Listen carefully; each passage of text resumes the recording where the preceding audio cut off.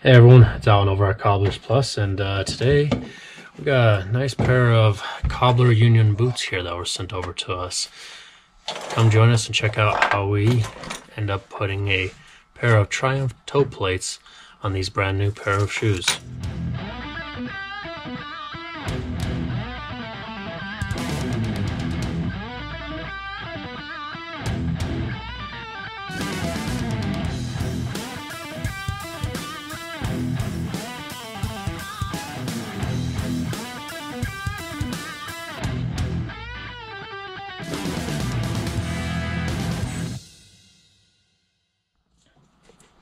So thank you for joining us, and as I'd mentioned, we're going to be putting on some brass plated Triumph toe plates like these on the front of these toes here of these Cobbler Union boots. These boots were sent to us directly from the company by a gentleman who ordered them, and we've done toe plates for him in the past, and he wanted to get these taken care of before he even wore them. So they're brand new, never worn pair. He's got the same exact model, so he knows that these fit him very well already. But first things first, we got to make sure that the laces are all undone up on the top here, because these Cobbler Unions, they do have a little bit of a narrower shaft area here, so trying to get this thing to sit on our lasts kind of takes a little bit of effort sometimes. Make sure to take the stuffing out. They're really detailed about a lot of things. On the inside here, on their footbed, it's got that nice quilting pattern on the footbed itself. Looks pretty cool. I like that. Actually, there's more stuffing down in there. Okay, is that? Oh, it wasn't stuffing. That's just the leather. Tricked me there for a second. Okay. Triumph toe plates, for those of you who aren't familiar with them, they're really designed to help reinforce the toe, because everybody's got a little bit of a different walking pattern on how they wear their shoes out. Obviously, the heel is usually the first one to get worn out, and replacement of heels is not a big issue. It's not very expensive either. It doesn't cost an arm and a leg. But as far as the sole area, however, everyone's got a little bit of different walking patterns. Somebody will wear it out in the ball of the foot here. Bring this a little bit closer. And the ball of the foot there, some on the inside edge, some on the outside, and then some on the very toe. Now, the particular walking style, if you're somebody that wears out the toes the most, that unfortunately is, I guess you can say, the most costly version of wearing out a sole, just because there's much less surface area, so the toe wears down quicker, wears through the stitches, and sometimes can even damage the welt. And so to prevent that from happening too quickly, because having to replace sole after sole just because you wore out that toe and the rest of it still has plenty of wear, it definitely gets a little pricey to do time and time again. So a good option alternative is the toe plates like this. These are the Triumph ones that are brass plated, and then there are also the Lulu plates. They're the stainless steel straight cuts like this here. Now, Lulu ones, they come in different sizes. They come 20, 30, 40, 50, 60, 70, 80 millimeter, and I believe 90 and even possibly 100. So that's just the different widths and sizes of them. The Lulu ones are a little bit problematic when it comes to these holes here. They have to be tapped out, drilled a little bit wider and everything, just because it seems like these holes were really designed to have nails ran through them, and nails don't hold them very well. But running a small screw through that would hold it properly, they definitely have to be customized, in other words. Where the Triumph ones, the holes are plenty wide. They come in just this one size. From what I understand, at least us here in North America can only get the one size here. If there are more sizes in North America, we're not aware of it, unfortunately. They come out of Europe, so it's one of those annoying things that sometimes we have no clue what even exists out there. But these are designed to fit a number of different styles, just because the way the holes are set up in them. You've got the 3 holes there for the screws to sit in, and so if you've got a bit of a more rounded toe or anything, these edges get sanded down and trimmed off, and so fit a larger number of different builds of styles of footwear. Western boots, they fit some styles very well, and regular dress boots, certain work boots, and dress shoes as well. But Triumph toe plates are definitely a nice way to go for sure. Now, the other thing is, some people also think that these are tap dancing for clicking, makes noise or anything. Not really. Tap dancing plates, they're very different. They're designed to be a little bit larger. They fit closer towards the ball of the foot and the heel area. And there's also a special plastic piece that gets wedged in between the metal and the sole itself, so that there's a gap, and that way the metal actually clicks. It kind of bounces around back and forth loosely.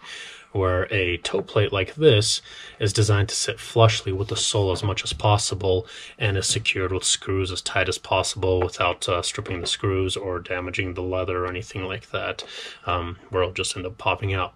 So that prevents any kind of noises. Now, obviously, if you're somebody that kicks the ground with your foot right there at that toe, it's going to make a little click sound. But your average walking, when you're doing normal walking, it's not supposed to make much noise. If it does, it may be every now and then type of thing, just because of the way you ended up stepping or anything like that. But overall, it's not going to be making noise too much. Now, moving on, with the Cobbler Union in particular, there are other build styles too. With Cobbler Union, they do what's called a blind stitch. So basically, they split the leather right here very thinly, fold it open. Sorry, I got dye on my hands and everything. Apologize for the dirty cobbler hands. But they split that leather, fold it open, stitch it around, because these are Goodyear welted. They stitch it all the way around, and then take that leather, fold it back over, and secure it back together. And so it looks like it's not stitched, but in reality it is. Every now and then you might be able to see certain dark points where the stitching was kind of leaving a dark imprint. You can take this one off, be a little easier to show, but you can maybe see just a little bit of a pattern coming around here, and that's from the blind stitch. You know, just because the way that the sole finish ended up looking and everything, it ended up settling just right, where these stitches ended up being a little visible, in other words, at least the imprint from them. But moving on now, at this point, we're going to start out by marking up where where this toe plate is going to go. We use a blade like this. Now, toe plates, typically, they just go onto a leather sole. They don't work very well with rubber soles at all, unless you have a protective sole over top of leather. Leather is a denser material, so it's much better to secure the toe plate to something dense like leather, where rubber still has a little bit of stretchability and give. So right now I'm just marking where this toe plate is going to sit.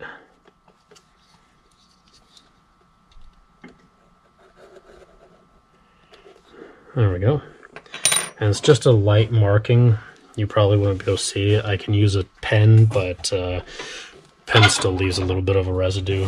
We only do the pens when we need to on a protective sole cover on the leather soles, and we need to be able to see it better. And it's a lot better to see a pen ink marking on the rubber soles. At this point, we just start cutting down into it very carefully. Takes a nice steady hand, and not always just a steady hand, just could take some practice as well, even if you don't have fully steady hand.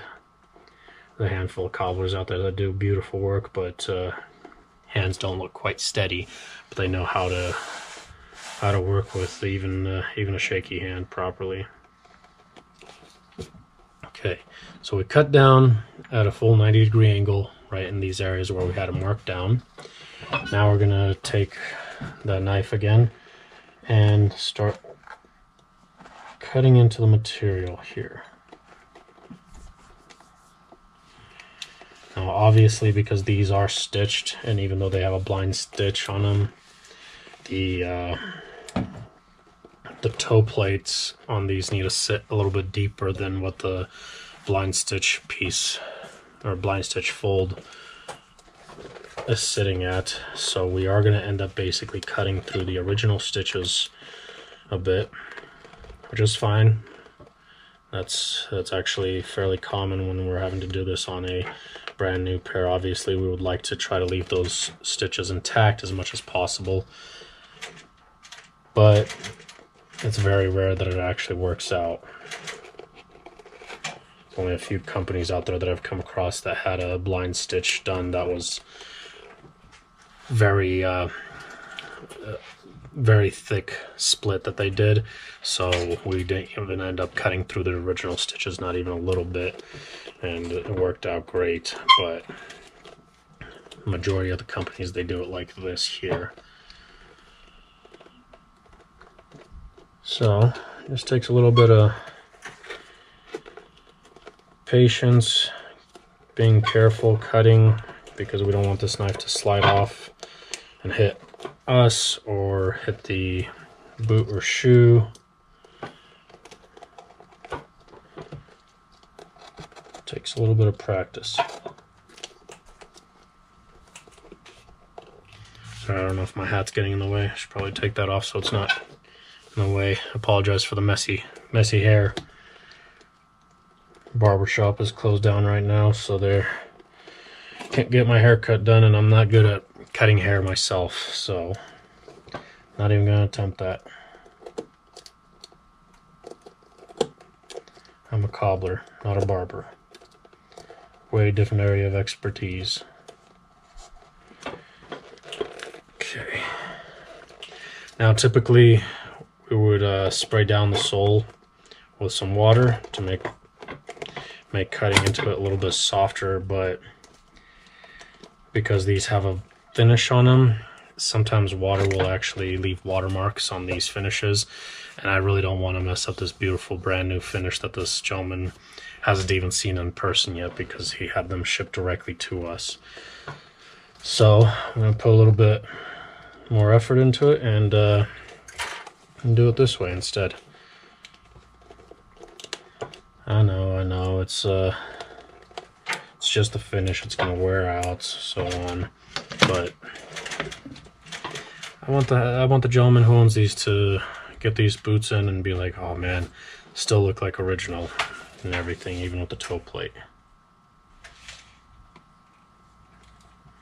So I grabbed a different knife just because this one has a bit of a longer blade on it, and that way I can get down a little bit deeper, just because on the deepest end I'm still about 1/8 of an inch away from that 90-degree angle cut that we made using this blade, and I just can't reach it well enough. And even though this is a fairly narrow section here, it still ends up making the whole blade go a little crooked and wonky, and I don't want that to happen. So I have to use one of our the rip knives. This is called a rip knife for cutting through Goodyear welt stitching and splitting the sole away from the welt. So I'm gonna have to slowly work my way through it. I have to go sharpen this up. Let me go take care of that. Alright, so sharpened it up a little bit. Probably should have done that before the video, but I wasn't thinking I'd end up actually using this here. Usually I use a different knife, but somebody claimed it from me, unfortunately, and I have to start using this one now. I like the angle of it, but it's a little too long for what I like usually. In our industry, cobblers end up we end up finding a particular tool that we're used to, or one that we like or something, and giving it up is a bit of a hard thing to do. And it's even worse nowadays because a lot of our tools are starting to get discontinued or manufactured differently than what they used to be, and it's a shame and drives us crazy having to hunt down what it is that we were used to if we ended up breaking a tool. Man, back here, this thing does not want to cut. Let's try switching back over to this. Problem also is that this knife here, as you can tell, is a huge difference in thickness. So it's a little difficult still using this one, so I'm going to see if I can carefully pull this back and cut it from a different direction a little bit. Looks like it's working.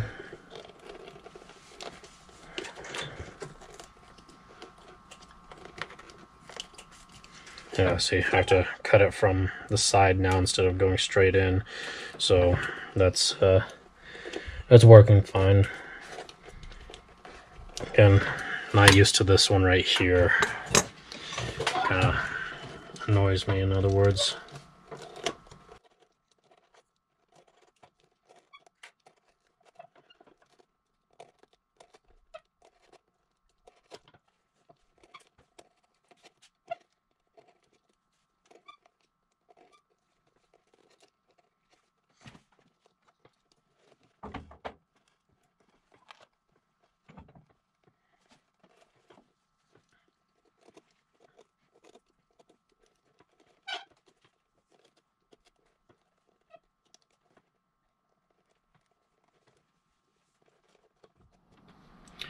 Alright, so we've got this piece cut out now. Now we just need to touch up any areas that we may need to a little bit. Sometimes some touch-up work needs to be done just because we are kind of blindly cutting into the material and it's kind of a deep cut. And when we're doing a blind stitch cut like this here to conceal those stitches underneath, we're only going a certain depth, and it's quite literally just slicing like that, where this goes in so deep and the knife shifts up and down a little bit. Sometimes it doesn't get a fully even surface the first time around, so we need to do a light touch up a little bit. Just a few loose ends here and there every now and then, so it's annoying, but it comes with the job.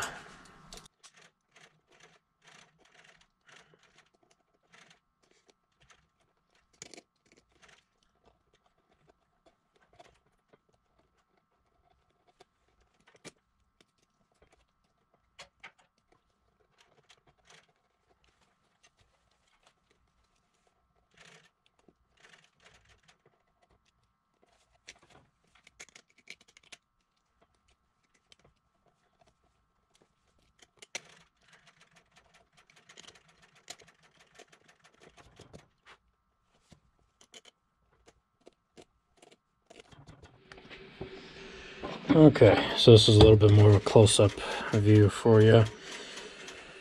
It's a little difficult to try to do with the camera kind of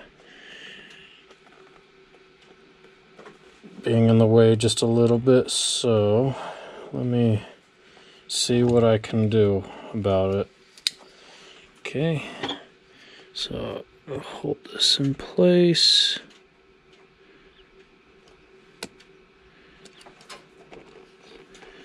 Shoot. It's a little awkward. Hope you guys are enjoying this view of it, because it's definitely a harder angle to do. Don't know if it's visible. You might be able to see a little bit of a marking right there, but that's just a marking there for now. And then, oh, I gotta take my hat off. It's in the way again.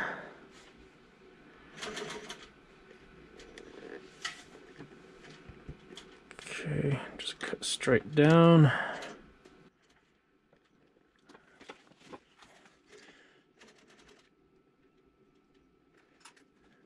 Let's see, where am I? I'm a right-handed person. I just tried switching over to left hand on this, so it's a little difficult to do. I hope everyone watching is appreciating this. This is a challenge.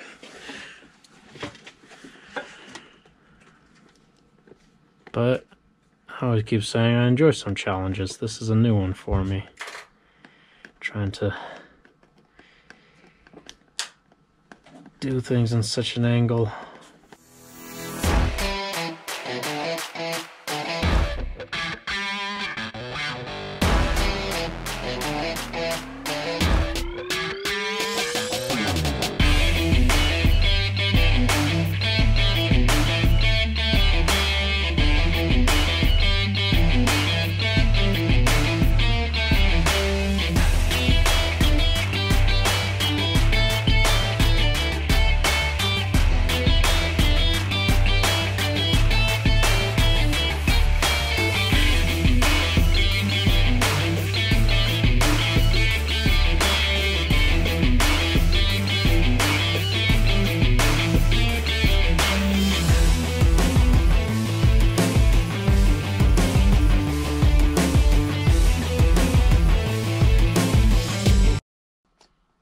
I think you guys get the picture of what it is I'm trying to do.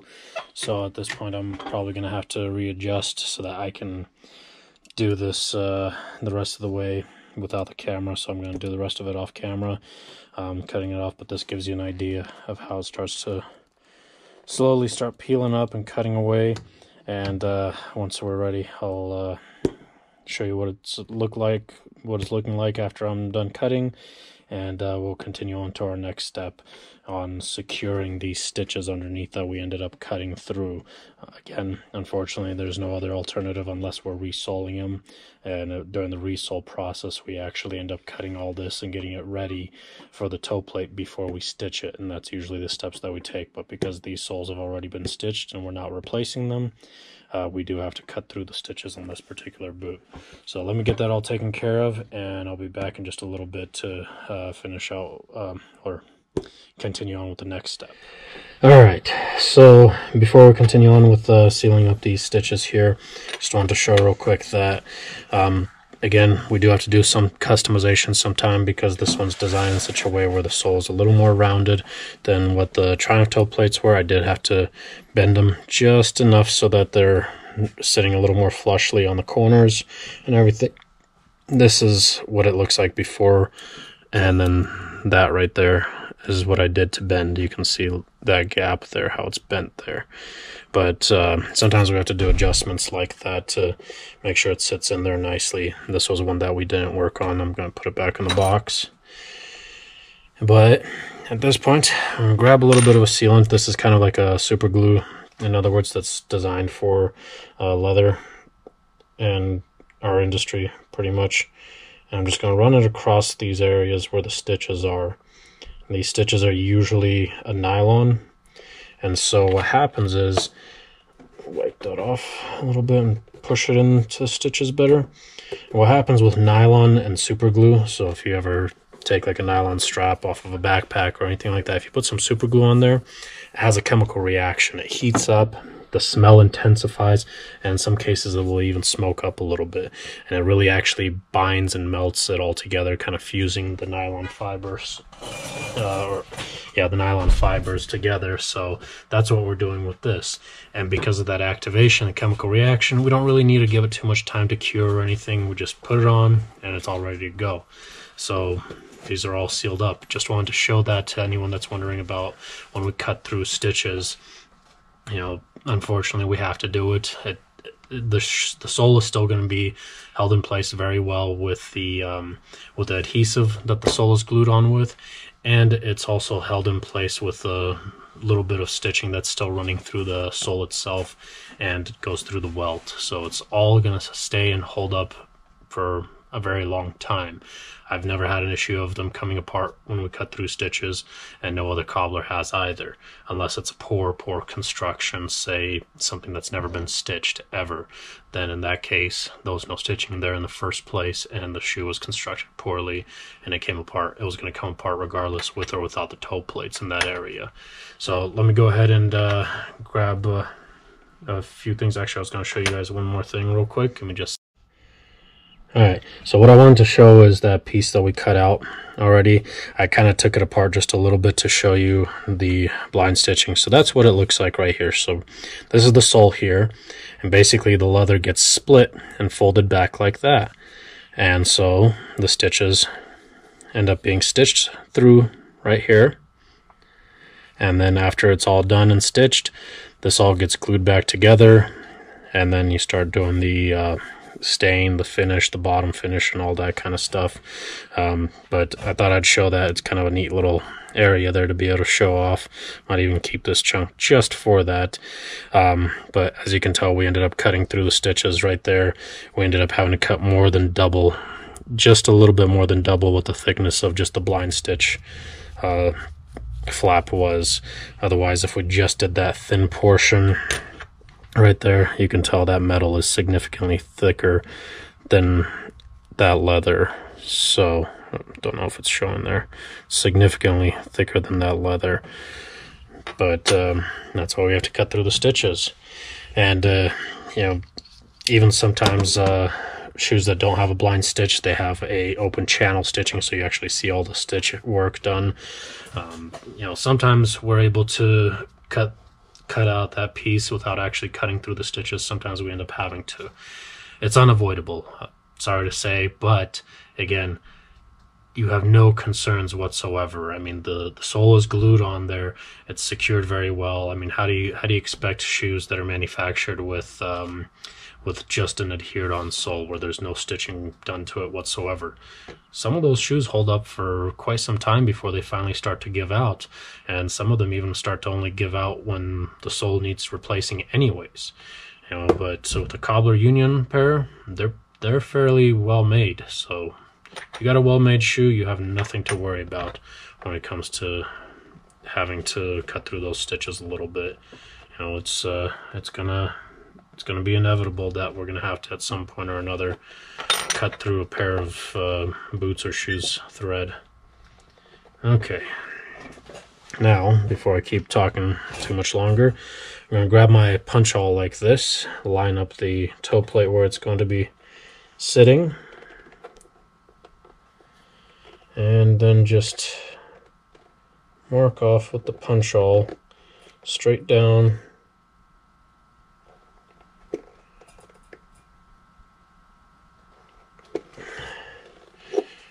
where the holes for the screws will be. Start the holes a little bit. Makes it easier to put the screws in. Of course, I forgot to grab my drill. Let me grab. Alright, so I've got my drill here. Got a couple of screws, and they're just short little screws like this. I believe they're 4mm long. So they're just going to be long enough to go into the sole, but not go past the sole, because we don't want these to be stabbing anybody in the foot. And they're a little bit on the wider side, kind of like a wood screw would be usually.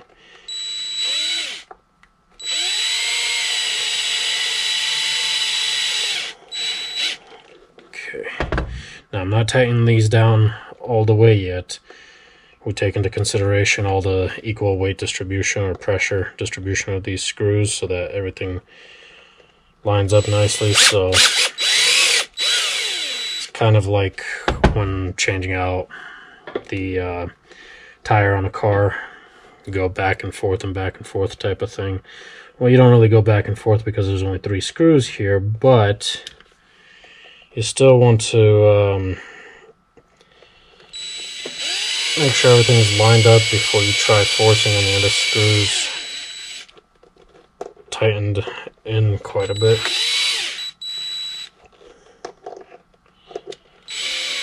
There we go.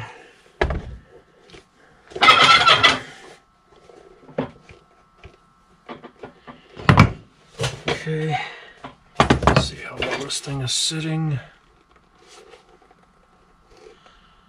Again, once we have the toe plate on, we gotta give a few taps in certain areas, just a little bit,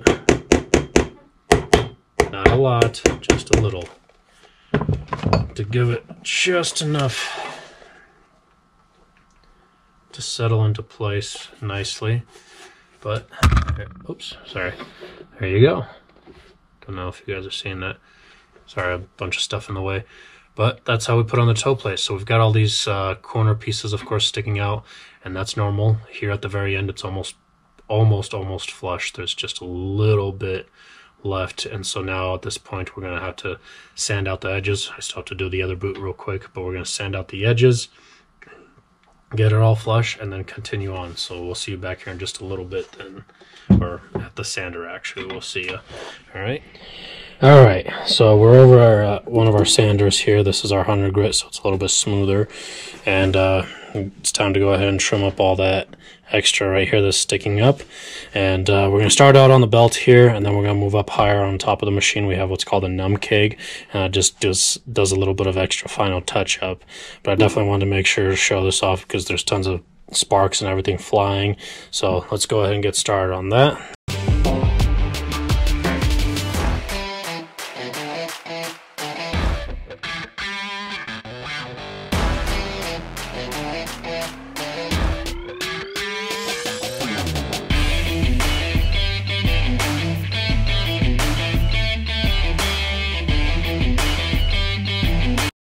So we got it sanded up. Now we're just going to do some final touches on the numb keg. It's very hot. Do not touch.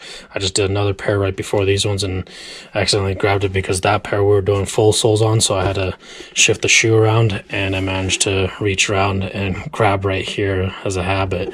Well, on the plate. I'm not going to show me touching it actually. It was very hot. But let's switch over to the numb keg and you'll get to check out what that looks like. All right. So this is what's called our numb keg up here. Sorry, I shook the whole thing here. But it's just a portion of the machine. It's a separate machine actually that sits on top of our main one here and just spins around like this. It's great for doing some final touch-ups and everything, and especially with that with this, because there are small little corner pieces that they're not sharp, but it'll be a little bit of a sharp corner left over if we don't take care of that, in other words. So I'm going to go ahead and do that.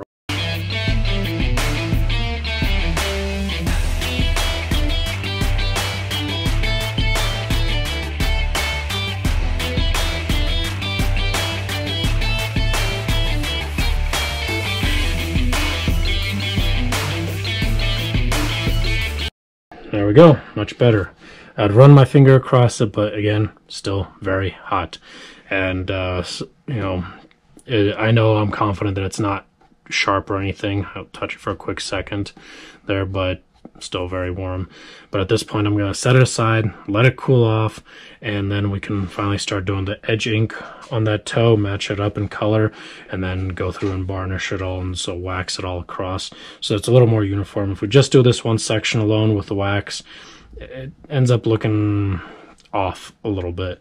So we'll put the edge ink on just the toe area so it can absorb and give a base coat for that section there of the edging, and then afterwards when we start varnishing that toe, we might go through and hit the other edges and then finally start to buff it all as well, so it looks a lot more uniform. But again, let me set this aside so it cools off, and we'll be back in just a minute. Alright, so we're back here again with these. I ended up having to run home.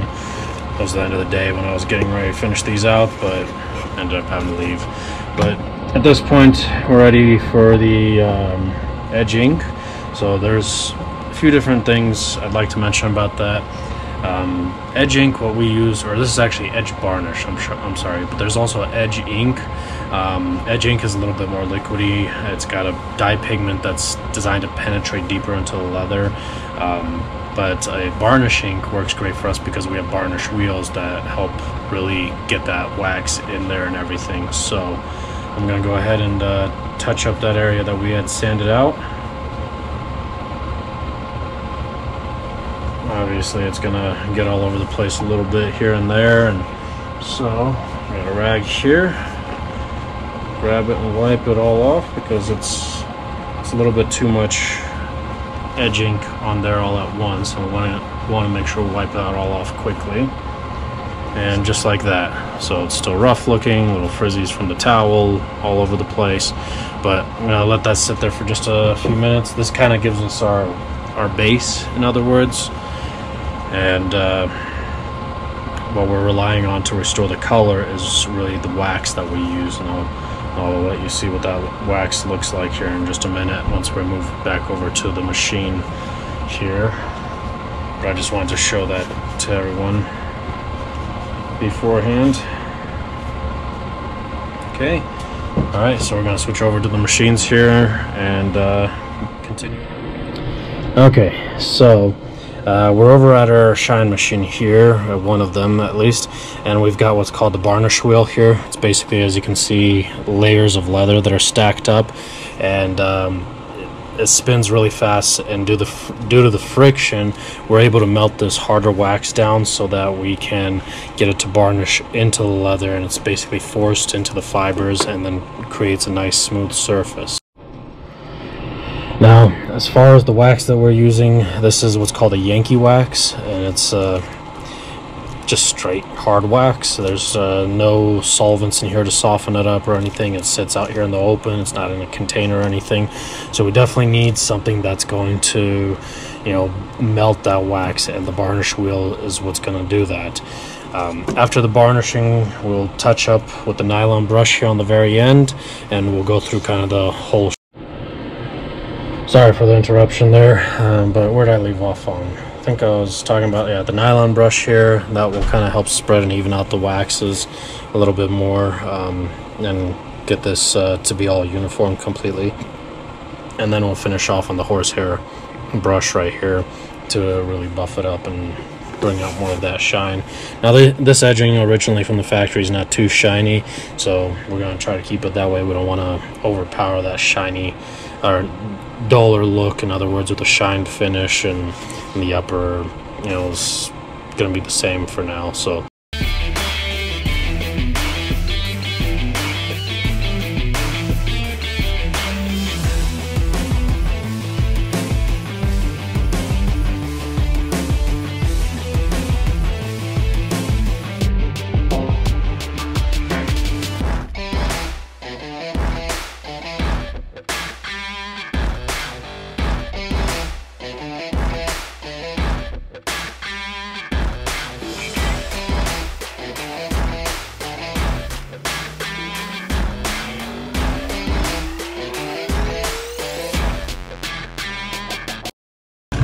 okay, so it seems to blend in a little bit better there. Oh, sorry, I don't even know if that was on camera. Seems to blend in right. Now we just gotta clean up that little bit of wax there on that metal, because it actually comes off very easily, and then it just looks horrible when it's not cleaned up.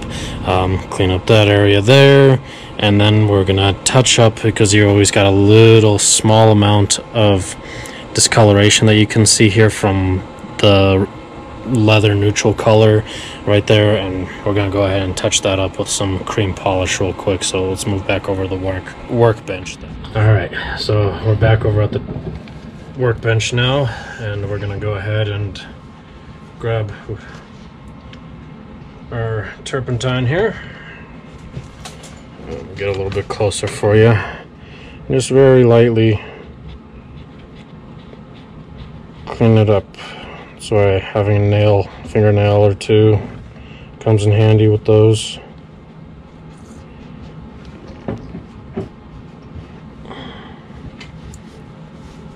Come on.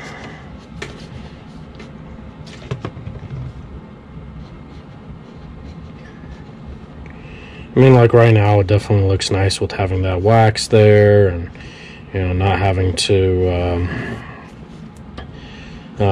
have that silver being so visible or anything. But we do have to again take into consideration the fact that we're expecting these to last for quite some time, and once that wax starts breaking off, and it's going to start breaking off fairly quick, it's going to be a lot more choppy looking, in other words. So better to kind of nip it in the butt. See, it looks nice, but then you see it at certain angles and that brown just kind of sticks out where it's missing, in other words. So we're just going to touch it up a little bit beforehand, clean it up, make it nice looking, clean off the bottom, and voila. Okay, now we're going to grab a little bit of the Saphir Medallion Tio, I guess properly pronounced, Pomadier cream. This is the number 10 cognac. Seems to match that color a lot better on the bottom of the sole. And then I'm just going to grab a little bit of a Q-tip here. I mean, I could use a rag, but it gets a lot more of it on the surfaces. So grab a Q-tip here.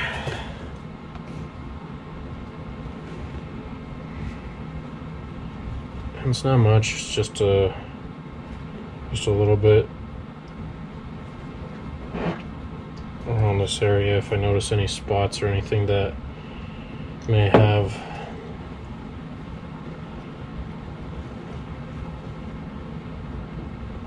the regular leather color, the neutral color showing through.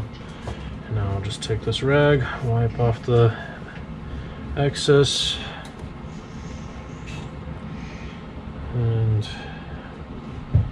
yeah, because at certain perfect angles you can see, I don't know if you guys can see it, but at just that perfect angle you can see where the regular leather color is showing through, and we want to make sure that we kind of cover that. Again, it's just aesthetics, but nothing major. I want it to look nice. I'm happier when it turns out nicer looking.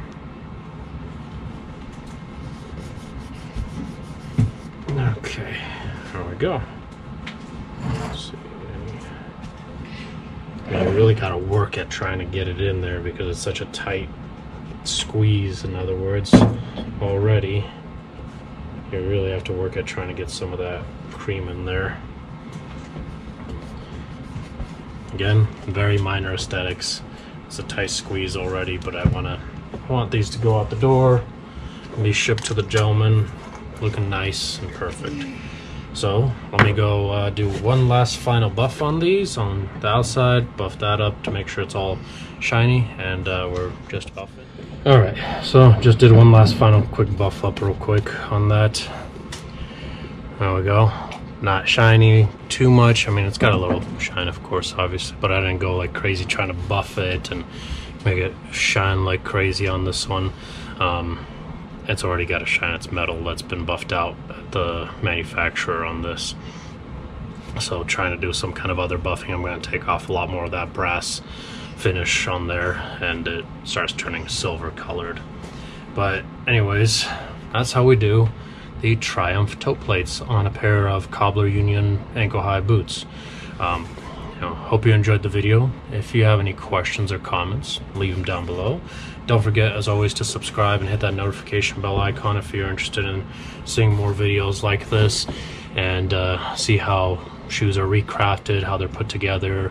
Our Sole Talk Sunday, we talk about different sole variants and everything. And overall, Cobbler Union, very nice, well-built shoe, especially for that price point. Very awesome build for it. There are a lot of other great brands out there too, so definitely stay tuned as we're working on different brands. We'll talk more and more about different types and go from there. But if you're wanting us to work on any of your footwear, always feel free to go to our website, CobblersPlusCO. All of our information is on there to get in contact with us. If you're local, swing on by. We'd be happy to help. We'll just see everyone next time once we're working on our next project. Thanks for watching.